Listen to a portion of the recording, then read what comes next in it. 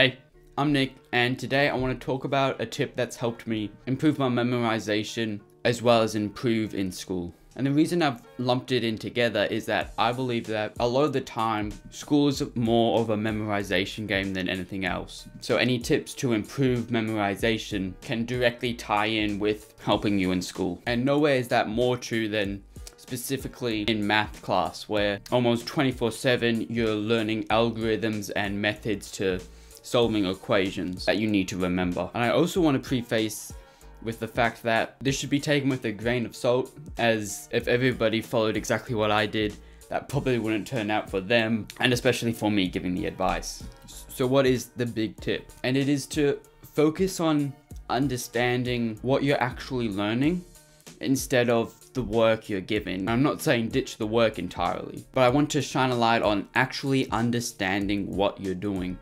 As a lot of the time, school will give you worksheets and examples you'll blindly go through, not really knowing what you're doing. But if you sit back and spend time actually understanding the work you're given, that is what ties it into not only helping you in school. By understanding something better, you can do it better, but with the memorization aspect, as if you understand something and do that thing, you then cement it in your memory a lot more than memorizing the one method to doing it. So your teachers might get mad at you for spending a lot of time trying to work things out yourself and better understand it yourself, like how my teachers get mad at me for just staring blankly at the board until it clicks. But I assure you, understanding the content over doing the random work that you're given will definitely help you not only remember the practical stuff better, as the stuff that you know you will use later in life or you're already using is easier to remember, but your results on tests may go up as well. And this is shown through the most recent test that I've done in my math class.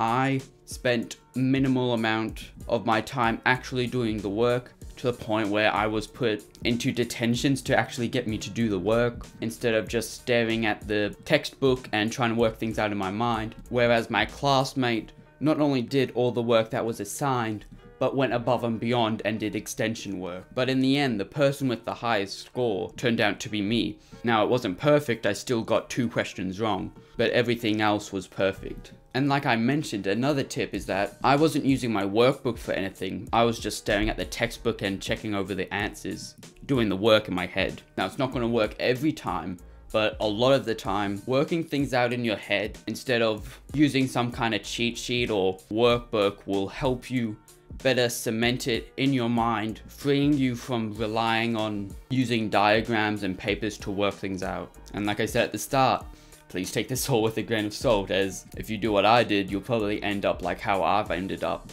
which may not be bad on one side, being at the top of the class, but on the other hand, you'll be chucked in detentions for not doing any work. But aside from that, that's it for today. Just the one takeaway being, focus on understanding what's going on over blindly following work will help you do the work better when it actually comes down to it, like in tests. So yeah, thanks for watching. Hope you've enjoyed. I'll throw up some more videos of the channel if you want to check them out, but until then, I'll see you later.